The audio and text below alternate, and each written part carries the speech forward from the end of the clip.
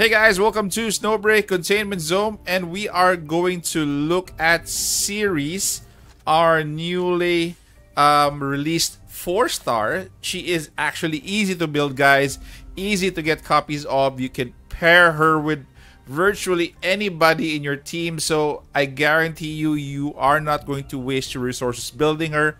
She can be handy as a second DPS shooter, even though your build is going to be for a defensive purpose, and she is a monster in terms of her shield once she reaches either M3 or Manifestation 3 or Manifestation 5. So let's first take a look at her skills. So her skills here, this is your standard skill, this is a special. So basically this will give her initial blessing around herself, which results in 25% damage reduction. Also, she will be applying, if she dodges while having this blessing active, adds kinetic damage to her shot. So this one is optional, guys. You can build this if you want to, but the most important skill that we're going to be focusing on is going to be Boundary Guard. So this is a support skill, damage reduction, but this is more on a shield, a very sturdy shield, which has a lot to to take. So she deploys decreased protection to a fixed location in front of her.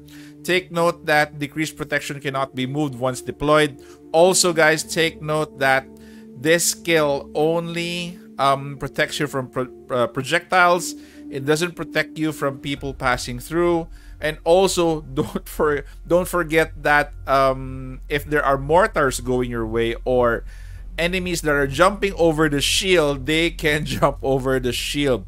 Okay, decreased protection duration is 15 seconds, but once you reach Manifestation 5, this will be forever in place up until the shield is destroyed.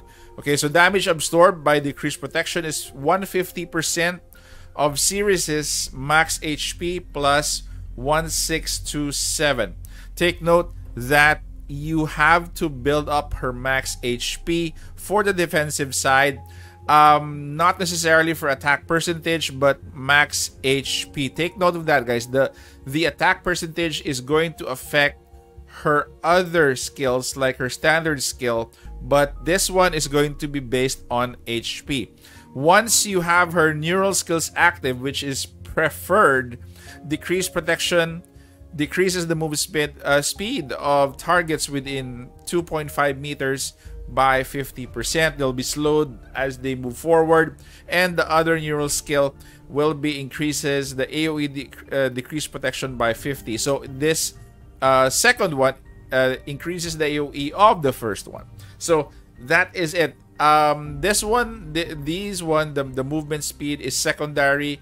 You really want to improve the toughness of that shield of hers. So we'll go back to this skill in a while. Let's move first to her ultimate. So this one is also damage reduction. So creates a birth dome protecting herself and repelling surrounding enemies. When birth dome is in effect, increases protected operatives movement speed by 20, reduces damage taken by 20, and improves anti-interruption ability. This one is again damage reduction, so reduce damage taken, and this also scales by HP. So take note, if you improve your HP, both your support and ultimate skill will be increased or be buffed. Her neural skills, when birth dome disappears, restores HP to the protected operative equal to 20% of the remaining shield. So she can gain HP once the birth dome disappears, and birth dome simultaneously protects all operatives, so you can literally switch from another operative while your birth dome is up. Then the last is her alignment. Each time an operative uses a skill, increases max HP by 0.5%, increasing an additional 0.1 for each alignment index max 30 stacks. So this one also contributes to her her max HP, which in turn will contribute to the toughness of her shield. So these three, the support, the ultimate and the alignment is going to play off her max HP. But again, we're building her because of her support skill, not because of her standard skill. This one scales off your attack. Okay, so that is for her skills, guys. So please take note, her build is focused on HP, which leads us to her weapon. Her weapon, basically, ideally it's going to boil down to a gun that, you know, gives her HP or gives her increase in shield. This one, I use this because this is kinetic damage similar to her kit. That is the only reason that I'm using this. But if you want to change this, there's a gun actually that I'm using with another op, which can increase shield construction efficiency by 24%, which I assume will add to the toughness of her shield, or probably increase the HP of the shield. This is called Precious Baby. So again, this one, if you're gonna be building her for max potential for shield, then go for this. The other I think weapon that you can use, if you can find a shotgun that increases this stat here to HP, increases max. This one increases attack. There are guns. I've seen one in SMG that increases HP. So this one, if you have a shotgun that increases HP, that could be an option as well. But for now, you can use this if you want to increase the shield capacity or the efficiency of construction. This one is going to be more of an offensive side, which matches her, what they call this, her kinetic build. So, and also this plays off her standard skill.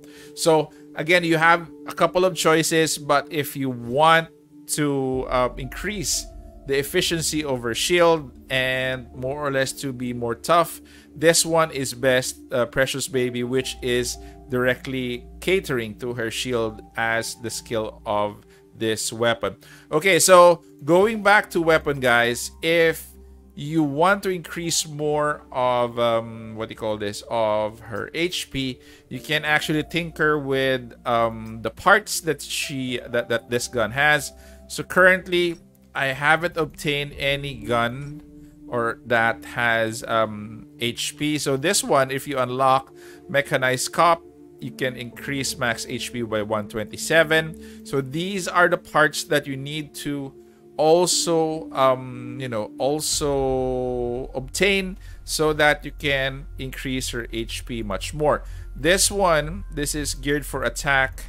So I'm currently going to be going after this one if I have this shotgun.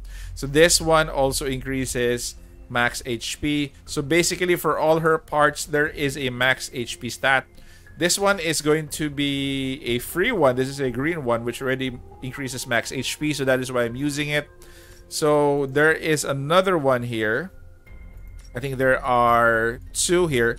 The largest is 127. You can actually, if you obtain this gun, please level them up to level 50. So again, your parts will contribute as well to your HP. So might as well make sure that all of her parts contribute to her max HP.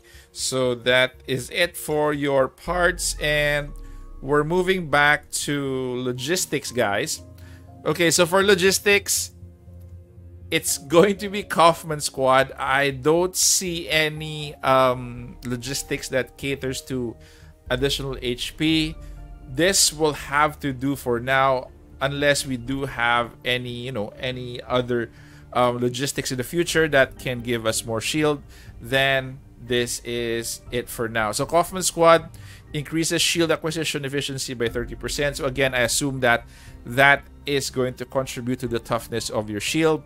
And when there are 3 officers, when shields are active, increase ballistic damage by 32. So again, she can be a very viable secondary DPS. So decreases damage received by 10%. Again, this is the best logistics for her as of the moment. While in her talent, two stats actually pop out. Again, max HP, you need to have this skill.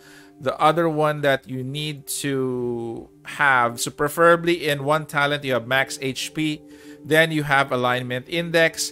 The third option, in which you, if you want to hasten the casting or the triggering of the shield, you can actually go for skill haste. But skill haste would be, you know, the third option.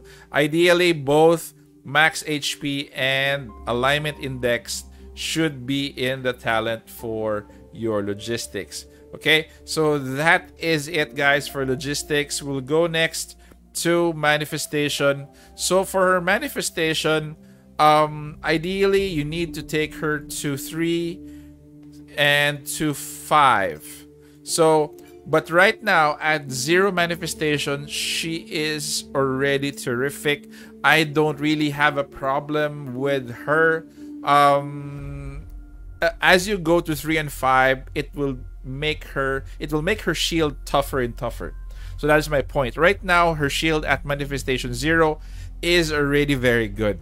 So again, manifestation 1, this is more of an offensive side. So when decreased protection ends, so this is additional initial blessing. Number 2 manifestation is shooting through decreased protection, have a 30% chance to obtain aptitude effect. Both manifestation 1 and 2 play to the functions of the standard skill in relation to decrease protection, but her M3 decreased protection can absorb an additional damage equal to 50% of Siris's max HP. Again, this is very, very nice because this is 50% of her existing max HP. Number 4 is going to be, this is damage initial coffin, which is her standard skill. But her 5th manifestation is going to take out the time limit on the shield. So you can leave that shield up until the enemy destroys that shield. So take note, at 0 manifestation, she is already terrific to build. But at 3 manifestation and 5, she definitely becomes a monster, as I've said, in terms of her shield. Okay, last part is going to be her Neuronics. Ideally, guys, only the standard skill you should be building for your cluster. So Boundary Guard, decreased protection, decreases the movement speed of targets within 2.5 meters by 50%. We talked about this earlier.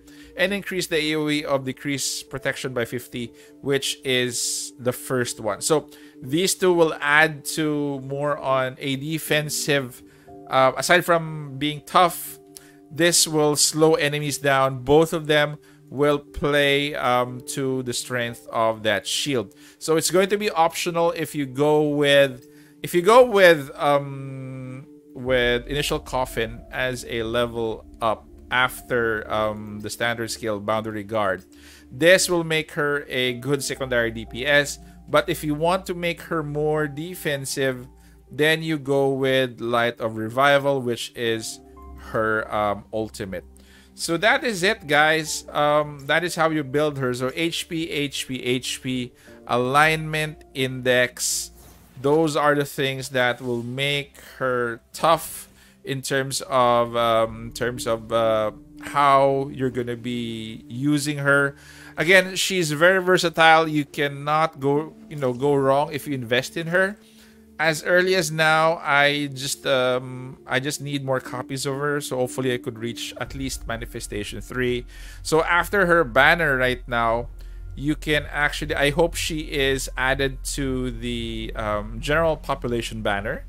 So hopefully we can get more copies of her and build her in the future. So again, guys, if just want to remind you, if you don't want to pull for the banner, you can actually get her for free here in the shop. There's a copy for those who don't know this.